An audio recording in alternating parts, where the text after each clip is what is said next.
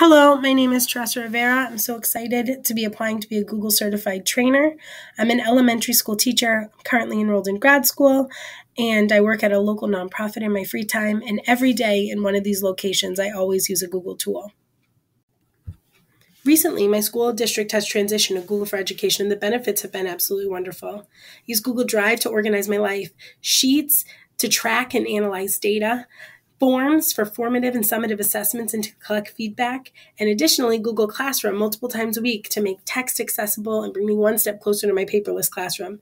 But these are the benefits for me. For my students, I'm able to transform their learning and make it more enjoyable and hands-on. Beyond just welcoming the world of digital text and typing as means of communication, my projects are also transitioning. In previous years, students have completed a research project on an explorer that included facts about them and a map of exploration. And this year, my students did the same using what I found to be a hidden gem, Google My Maps.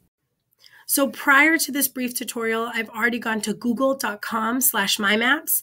I've clicked create a new map, and I've already named this map, and I've started working with some layers here.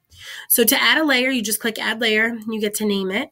And here you can see I've got different layers going. For a student or during any presentation, this is very helpful. It can take the biggest portions of a person's life, and they can track the biggest locations within it, all just within one layer. And while they do this, what's really great is they're able to embed either a video, as you can see here, which is coming directly from YouTube, or they can also select an image right here, which we just did with a basic Google image search. And I'll show you how to do those now. So we've got our final expedition here for our explorer, and we're going to say that this explorer ended up, their last expedition, they went to Florida.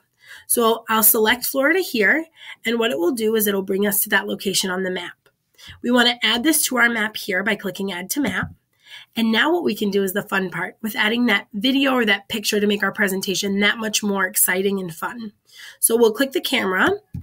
And when you're here, you can upload from your Google Drive.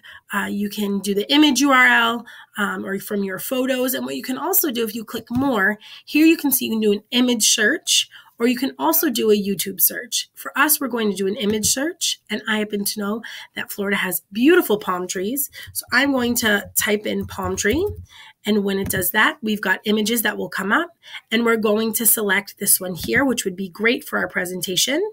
We'll select it and put it in, and we can, with a little description, which will act as a little note when we're doing our presentation when we click on this.